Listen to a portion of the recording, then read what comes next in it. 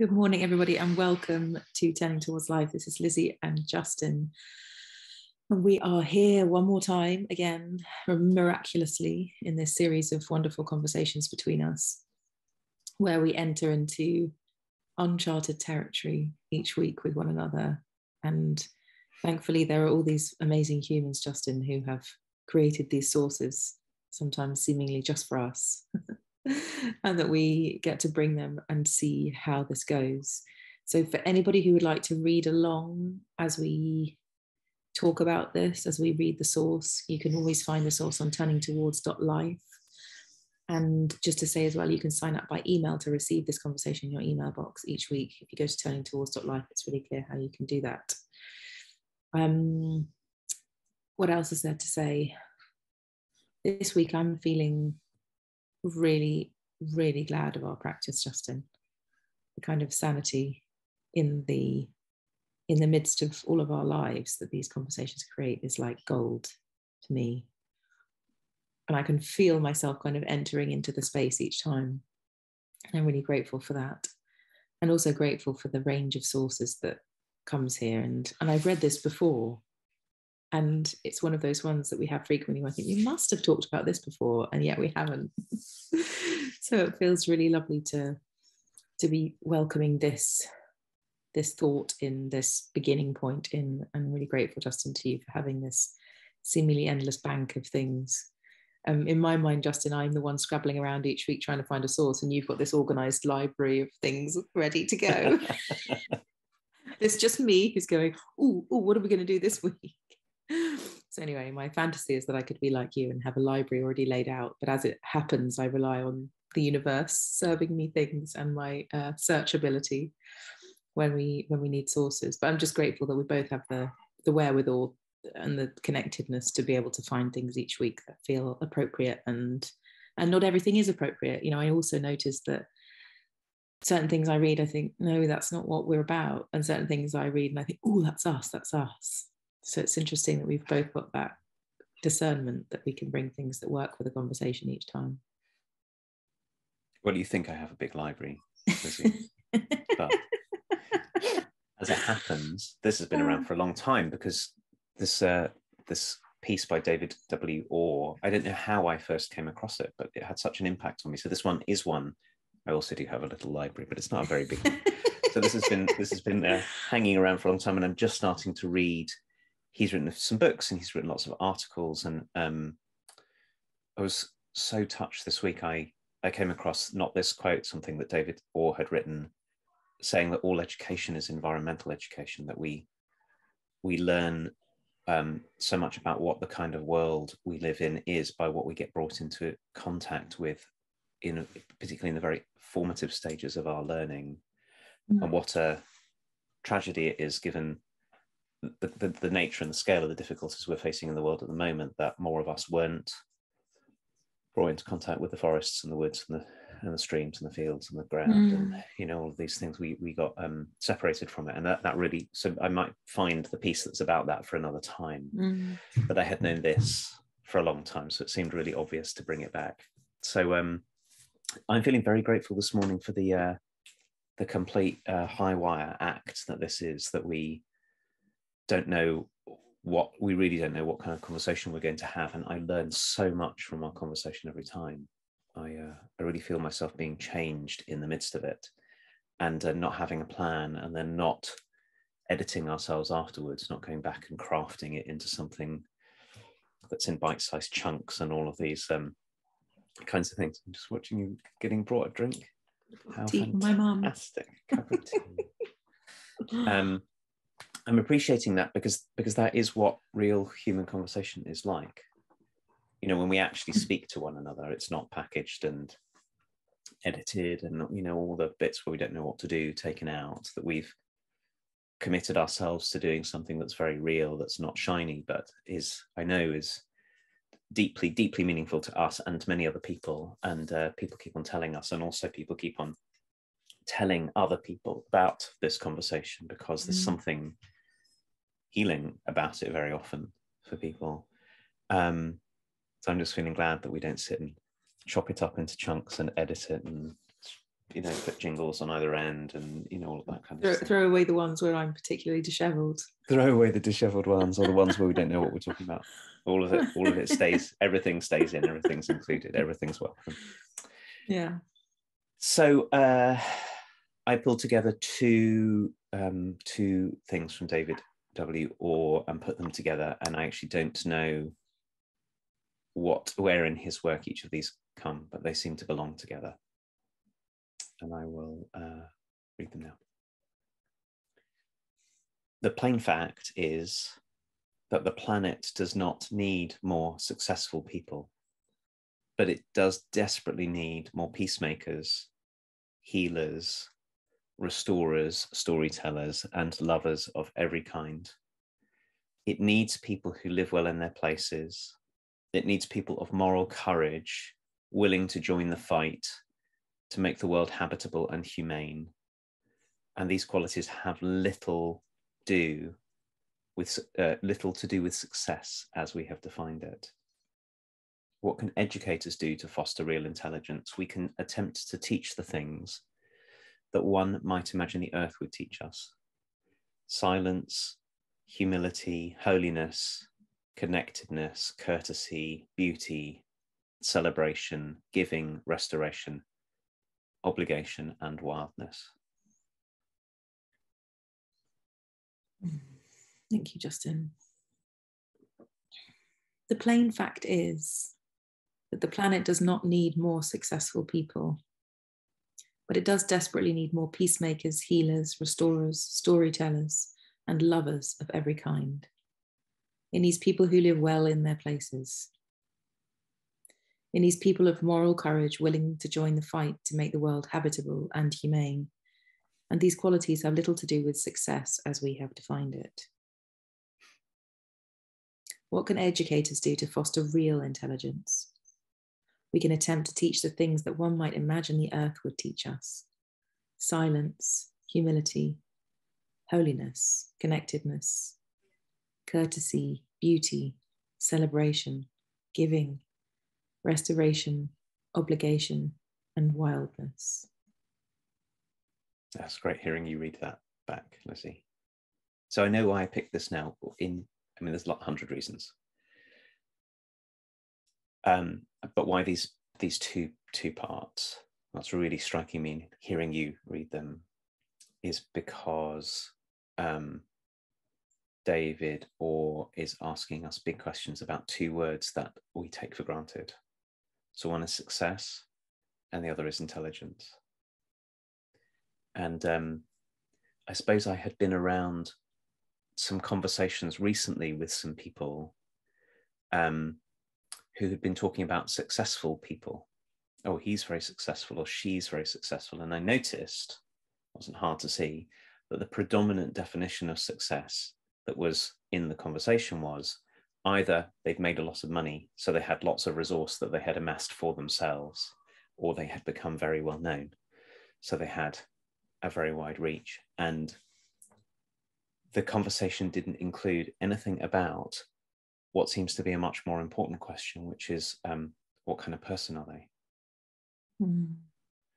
And in a way, maybe in these times that we're living in, we're struggling. We're right in the tension between the stories we have about what it is to be human. So we've built a world in the West, particularly, and it's colonized the whole world in one way or another, that the only way to think about what success is to do with how much you have, how much you manage to amass, where, how high up the pile you get to be is the definition, which has served the few people who've managed to get to the top very well. But in the process, it's really failed to help us with what's most humane that's really called for, because that becomes secondary. It's like being successful in a particular way. And today it also might be the number of TikTok followers you have, or, that kind of thing. And I can feel myself so deeply settle as you were reading these qualities, the kinds of people that we need. And of course, it's not other people that we need to be that, it's also ourselves. What is it to learn, whatever age we are, or however deeply or far we've walked a path, whatever the commitments we're in the middle of, nothing prevents us from asking the question, how do I become more of a peacemaker, more of a healer, more able to restore, more able to tell stories that are life-giving, and more able to love?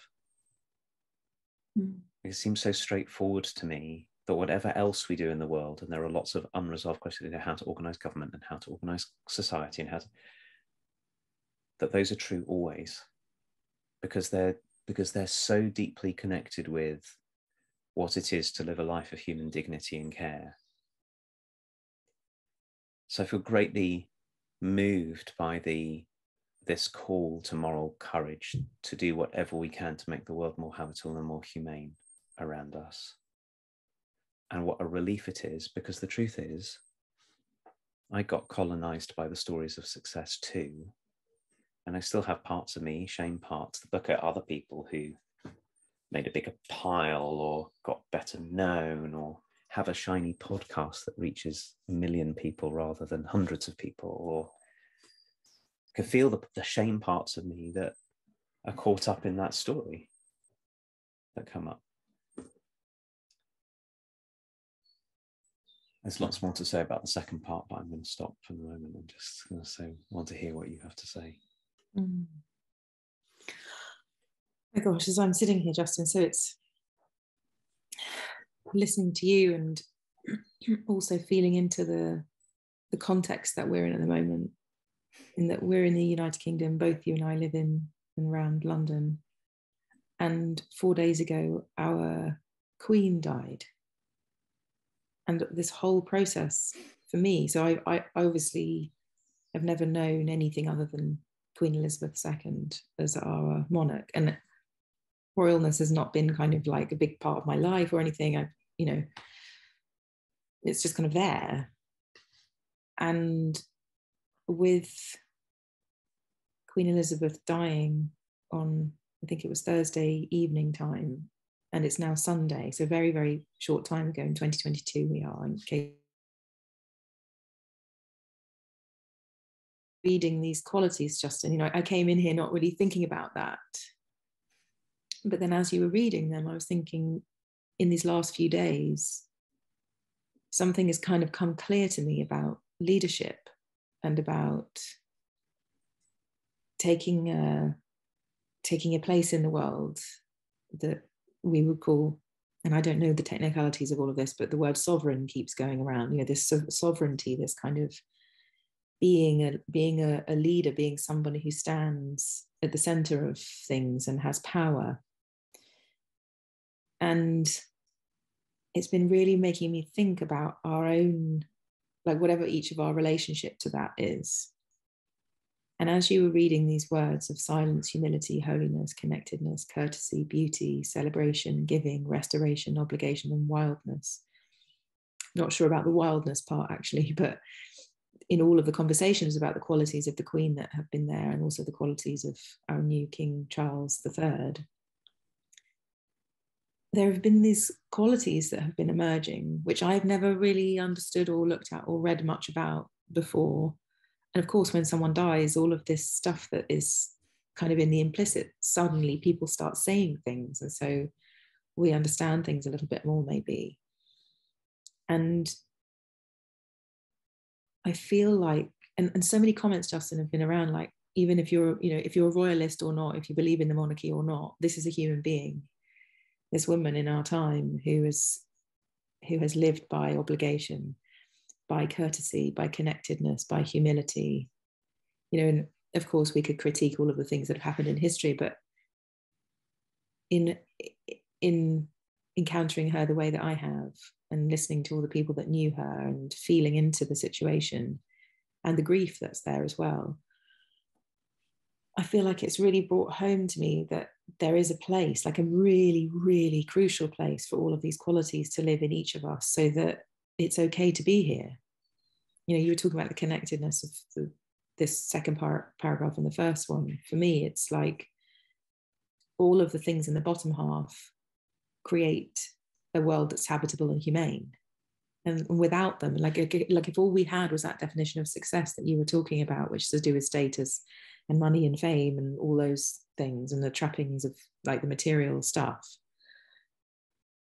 it wouldn't be okay. Like it wouldn't be humane to be here. It wouldn't be habitable. And so for us to be part of a world that builds and cultivates these qualities, and where anybody can lead in this way. So anybody has their own royalness to them. You know, your royalness, Justin, is this kind of profoundly encouraging energy that has integrity and wisdom and settledness inside of it. Like, and those are a few of what I think are your kind of royal qualities, if you like. To use the, I don't even know what the word royal means, but in this context, it's like your kingness and my queenness. What are the qualities of your kingness and what are the qualities of my queenness? And they feel like that's what this is. And I feel really moved by the whole process of what it's having me reflect on as I encounter this big shift in history. And goodness knows what it means for all kinds of different people.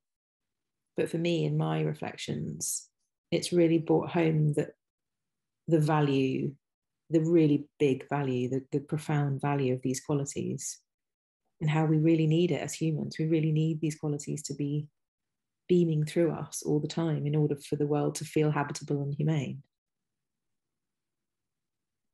Gosh, that's so excellent. I'm loving hearing the way you're talking about it, Lizzie, and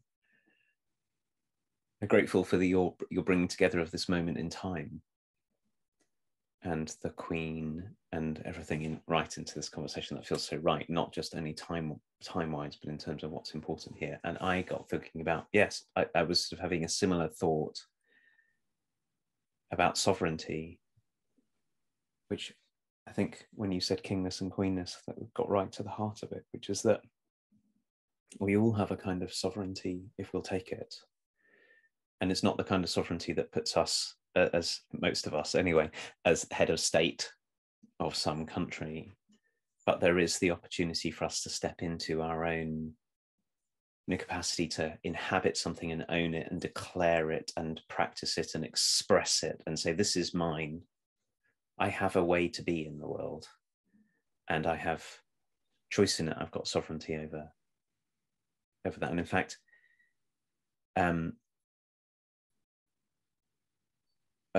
in any situation, that's the choice that we have. That's the first thing, it seems to me. You know, and one of the things that David Orr is writing about, he's writing in the context of, you know, all the troubles that we know that we face. I was reading a very dispiriting, frightening article about climate tipping points yesterday. And I noticed myself thinking, gosh, there's so much we can still do. And the truth is, none of us know whether we'll manage to do it or not. We may or we may not. The world may be unchangeably changed in ways that are going to make things very, very difficult. Or maybe there's lots and lots we can do about it. And we ought to do everything we can. And in either of those situations, our cultivating our silence, humility, holiness, connectedness, courtesy, beauty, celebration, giving, restoration, obligation, wildness, storytelling, restoring, healing, loving. It doesn't matter how it goes. That's called for anyway. And indeed, all of that might well help us build families and communities and societies that have a better chance of improving things, but also have a better chance of taking good care of one another in all the difficulties. So it doesn't seem to me that there's any question that this is what we should put central in our lives. And it's such a great question that you were asking about noticing in ourselves, in one another, what the kinds of kingness and queenness we already have that we can cultivate and that we can recognize and call out in one another. So when you said those things about me, I was very moved. And to feel committed as well. Like Lizzie sees all of this, I feel committed to continuing that, to not losing my contact with all of those qualities. So I think the other thing is, I think you're talking about the work that we do and what Thirdspace is for.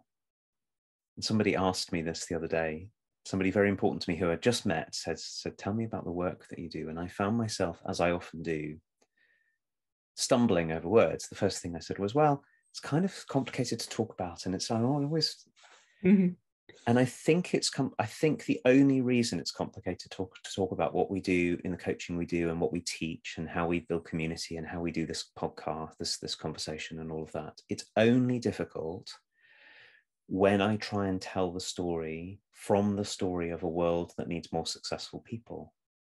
So I go, well, it's not exactly what, for example, if I want to talk about it as coaching, as kind of coaching where I'm not trying to, I sort of have to say all the things we're not doing, or even actually, if I talk about it, sometimes I say, well, there's something really deeply healing and therapeutic about a lot of the work that we do. And then I have to try to distinguish it from other modes, because what we do, even this conversation, is the same and not the same. But today, I realized that what I want to say when someone asks me that question is I want to say, what I'm really committed to doing, what we're doing, is helping people become peacemakers, healers, restorers, storytellers, and lovers, and to cultivate what the earth calls for from us: silence, humility, holiness, connectedness, courtesy, beauty, celebration, giving, restoration, obligation, and wildness, and any other quality that allows us to step fully and generously and responsively into our lives. That's what we're up to. That feels really good to re-find that kind of language for this set of commitments. Yeah, I do have an interesting relationship to saying what it is that we do, because of course there's complexity in it too. There's nothing simple about what we're doing, because it's to do with humans, which are profoundly complex systems. And so I love it that you found in this some straightforward, succinct something to say. Also, though, I imagine myself in your presence and me saying, what do you do? And you telling me that. And the trouble with it is it would open up so much for me to hear that I wouldn't probably be able to reply to you. Like if you told me that's what you did, I'd be like, and so of course it opens so much just to say what it is that we do, which is part of the whole deal, isn't it?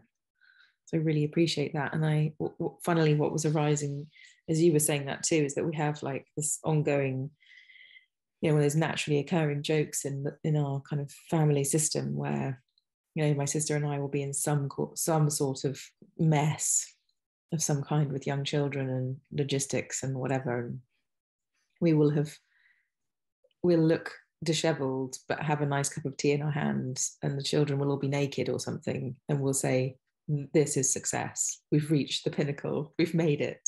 Our work is done.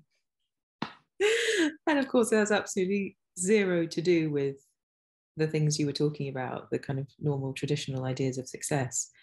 But it is kind of in response to that as well. Like, it wouldn't be funny if we weren't saying it in response to something that clearly this wouldn't be defined as successful, because we're a bit of a mess and we don't look like we've got ourselves together and we don't look slick.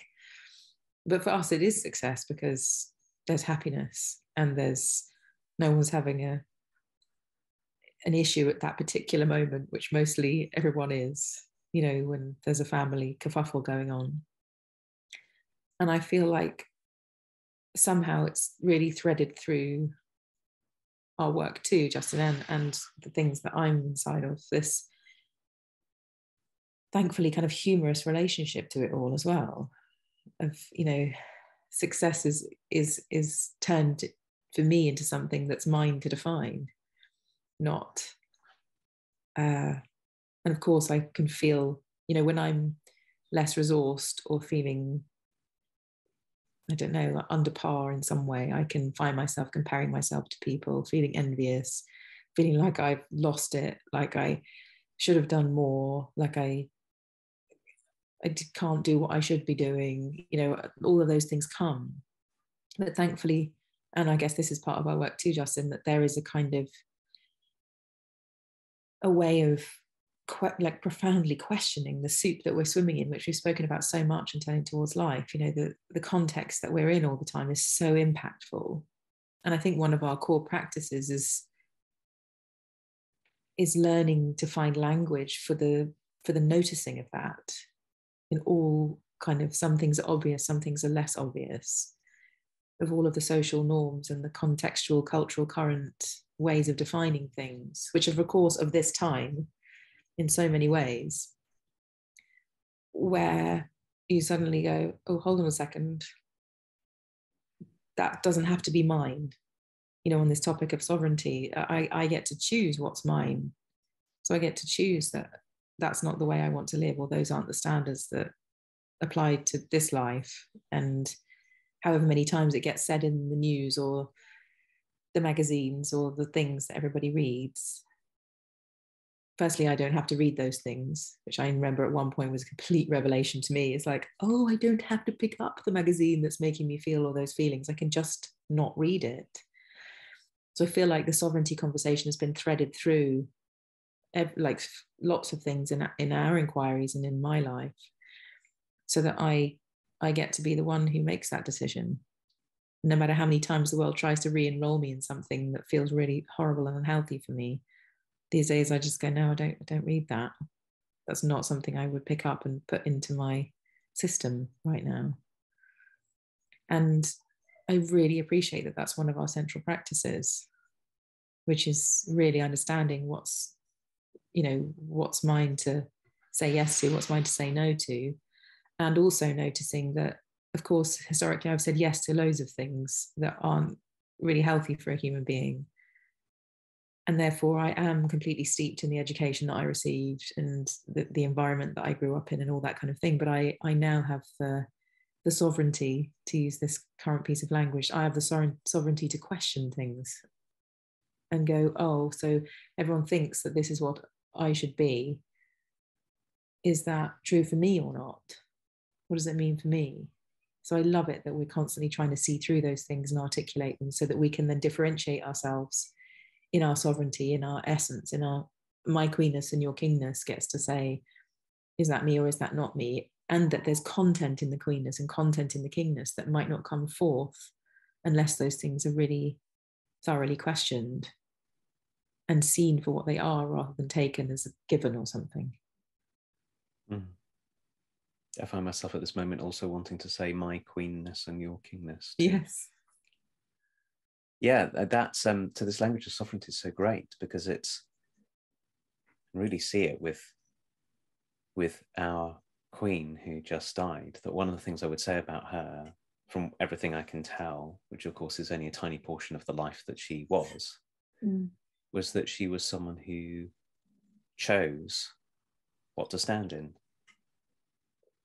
Yes. You know, which values to stand in, which ways of being to stand in. And of course, her position in the social constructs that we have particularly afforded her that possibility to say, I am going to declare, to be the one who declares, I'm standing here. I'm not going to be subject to, the forces of the way people write about things, or I'm going to stand in this place. This is where I stand. And that's something that we can't certainly control everything about our surrounding circumstances. And sometimes we can't control anything about our surrounding circumstances. But we always have the opportunity to be self-sovereign in that way, to go, here's what I'm going to pay attention to, and here's what I'm going to value, and here's what I'm going to practice, and here's what in myself I'm going to cultivate. We have that choice. Yeah. And I'm really with what you're saying. So I don't follow any kind of social media anymore, because I noticed, just like you were talking about magazines, I noticed that what happens for me is exactly the thing. It causes me injury, because all kinds of things happen with me. I get comparative, and I get sucked into things, and And I noticed that that's what was happening. I had a choice to go, well, just because everyone else is, and that's the way the world is that what I'm going to do? Or am I going to be self-sovereign and say, no, I want to stand somewhere that's quieter and wilder in a way, and I certainly had more restorative. And we have endless number of choices around how we do that. And I think that's I know that that's what we're deeply committed to in this conversation and in this work, like you're saying, Lizzie, is helping each of us find out what it is we're paying attention to, and to act in ways that are life-giving on what we pay attention to, what we receive, and what we practice in ourselves. And it feels very important in a world, I think it's where we're so in alliance with David Orr here. It feels so important in a world that will tell us all the time there is a particular way to be, and it's this. Even if it hurts you, even if it destroys you, even if it eats you up. Yeah. So I know we're coming to the end of our conversation, Justin, but just to say, as you were saying that piece about you not being on social media and the choices that you make lead to restoration and or being sucked into something, going, when you said that, I was feeling how important it is that you tell me that, and that that's where you stand. Because as you said it, I thought, oh my goodness, I can see more clearly because you're doing that, because you're saying that to me, I can see more clearly all the choices that I make that don't lead to restoration. So I feel like we have to do this for each other. We have to say where we stand. We have to be the self-sovereign in order for other people to see what they might be missing in their lives as well. And of course, sometimes there's dissonance there of like, I might have attachments to my social media, and that really triggers me to know that you're saying there's restoration outside of it, and that maybe, your suggestion of it in yourself brings something forth in me. And so I have to be willing to go, oh my gosh, I can see that I'm feeling defensive about that. How interesting. So what would happen if I took away a thing, if I feel that defensive about just somebody saying that they don't use it or they're not on it or something? And so I can feel how important it is for all of us to stand where we stand, so that other people can have a chance even of not being sucked in. Because it's so prevalent. It's so the norm now. And I don't have like much contact with it, but I do know that there are moments where I think I don't know what to do. I'm just going to look at my Instagram feed and just check what's happening in the world or something in a moment of lostness. And of course that does something, but it doesn't restore me. Which is probably when I'm feeling lost, restoration would really help, rather than just some mindless something to take me away from the moment. So I'm really grateful that each of us can stand in ourselves, and that we are interested in that and cultivating that sovereignty, because it really matters. I can tell that something just happened in me where now when I'm lost and I reach for something on my phone, I might have your voice right there. I will have your voice right there saying restoration. And I'll have David Orr there too, saying beauty, wildness. And I'm feeling really like that's one way that the world is humane, and that's a very, very kind thing to do, even though I might feel triggered by it or feel defensive about it, or like I'm losing something that I'm clinging on to for dear life. The fact that wildness and restoration and connectedness is being invited by somewhere where you stand in terms of my life feels very, very important. There are so many things that you teach me that way too, Lizzie. That's what we all do. We teach one another this, by what you say about yourself and the places you stand. And my sort of closing thought is, and it's not even as simple as social media or not. I mean, the nuance in what I said is we're turning towards life out on Facebook and LinkedIn and all kinds of things. So it's not like I have no engagement with any of those things. I suppose what I'm attending to is exactly this question: is what's restorative, what brings me to life. Yeah. So I noticed having a social media feed is the thing that does it. So I just don't have a feed. When I log into Facebook, I don't see any posts. So then I have choice. Am I going to stay here? Is there somebody whose work I want to read? Is there something for me to say? But I don't get into the being lost and then called into the sort of the scrolling through in the hope that something will make me feel better, which it never, ever, ever, ever, ever does. Yes. And that's the question about restoration and holiness and beauty. That's the one for us all to be in, I think. What a joy to be in this conversation. I know. Thank you, Lizzie, and thank you, everyone. Thank you, Lizzie, for your courage and your love and your straightforwardness in saying what's here. That's such a gift. And for being such an excellent, excellent friend and partner in this big endeavor that is inching towards our having completed 5 years of talking to one another, just in 3 or 4 weeks, something like that. That's when we'll get to that. And thank you, everyone, for being with us. And all being well, we will be back next week. Thank you, everyone. Bye.